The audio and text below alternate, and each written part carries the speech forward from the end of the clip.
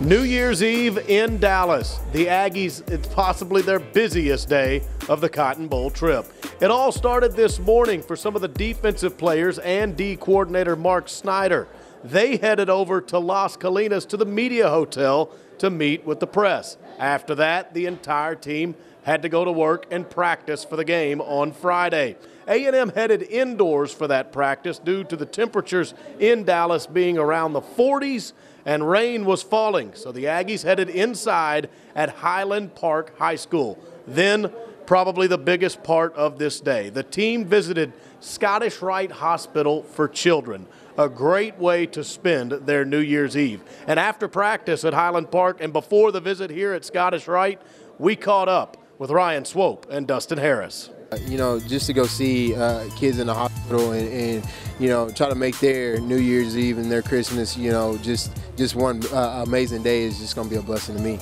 We woke up this morning and that really is the highlight of our day, to go over there and really make an impact on some children, you know, that just, you know, are having problems and just need a friend, and we're there for them, and we can't wait. We're just anxious to get over there and see all the kids and help out and have fun and really just you know, just wish them the best New Year.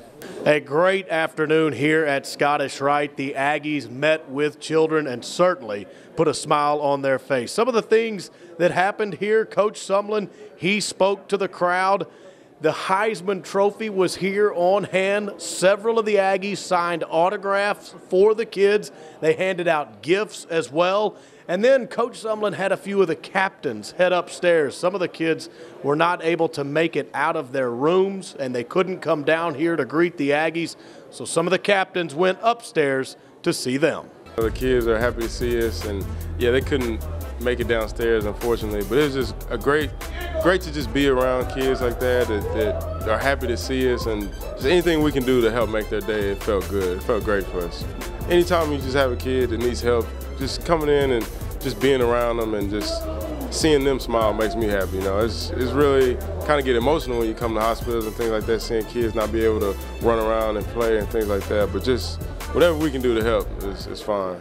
Finally, the Aggies' New Year's Eve concluded with a little fun up at the main event. This team gathered for a few eats and drinks and some games and enjoyed each other before ringing in the new year. So the main event, that closed out the day here in Dallas.